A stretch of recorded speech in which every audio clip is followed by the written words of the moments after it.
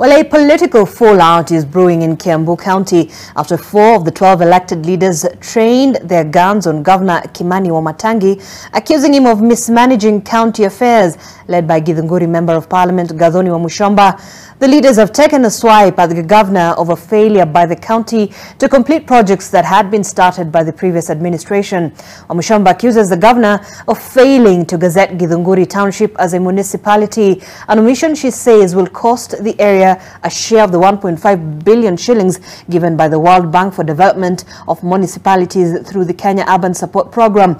In his defense, Governor Wamatangi has told off the critics, adding that this would not derail delivery of services to the people of Kiambu. He was speaking in Kiambu after donating relief to fire victims in Gashie.